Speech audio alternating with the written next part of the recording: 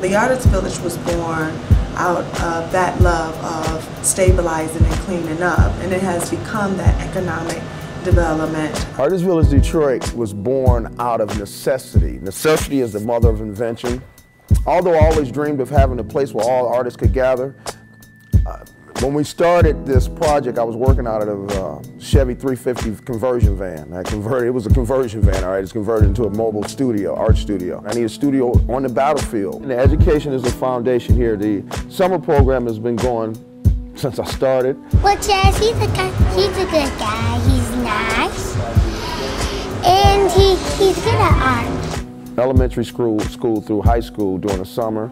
In the morning is usually the younger kids. Well, they're here all day, but in the morning I deal with the younger kids. In the afternoon from 1 to 5 I have high school students. It's an entrepreneurial training program that started right out of here at Brightmoor, and we work with them now on Saturdays. So right now we have the young people designing the flyers and the promotional material for our dedication of the mural on Burt and Finkel, which is called Career Paths. Part of the second program, that's Detroit Neighborhood Arts Corps.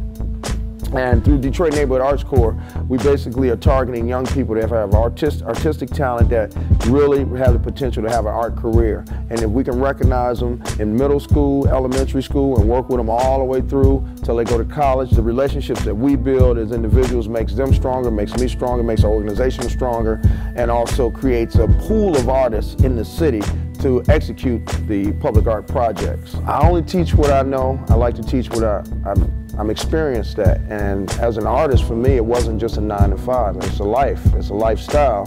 Sometimes I play drums at poetry night. Sometimes I come rap at hip hop night. My dream community is to have a group of people who all gather up from all walks of life, who come together to create a place that they can be proud of, where they can raise their children, where their children can have pride in their community. My definition of community is individuals that come together for a common cause to better the environment in order to raise children to be productive adults. Also to inspire adults to follow their artistic dreams, probably that they put on a shelf. So what I decided to do was create a night called Creative Juices. Creative Juices is where you bring all of your juice creatively. The foundation is spoken word and poetry with a live band, and that's every Saturday.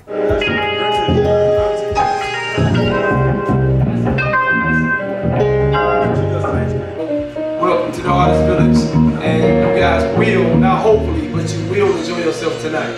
And I'm going to tell your host. People of the Republic arise and take a stand. Defend the Constitution, the supreme law of the land. Preserve a great republic in our God-given right, and pray to God to keep the torch of freedom burning bright. Now as I awoke from this dream, from the mist from whence he came, his words are true, we are not free and we have ourselves to blame. For even now as we trample each God-given right, we only watch and tremble too afraid to stand and fight. These letters like people that get together with other letters that form gangs called words. And these words converge in my brain like herds across plains to express resolutions like raising awareness over HIV and AIDS and SSI getting cut by the FEDs due to a struggling economy, the CIA showing less intelligence by the minute, inventing theories of WNBDs being on Iraq, the ACLU is MIA.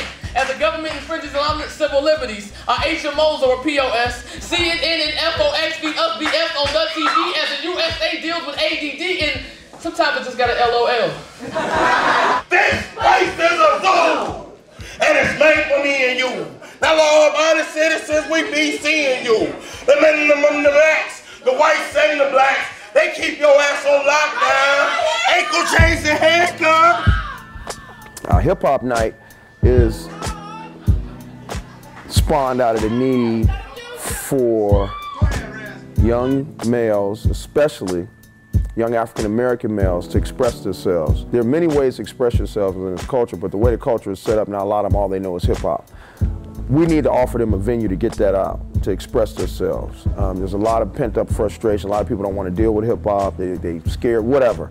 It's part of our culture we can't ignore, and it is an artistic form. Oh, my man, put the beat on. Time for me to turn the heat on. Yo. Who gonna say I called y'all last one that round?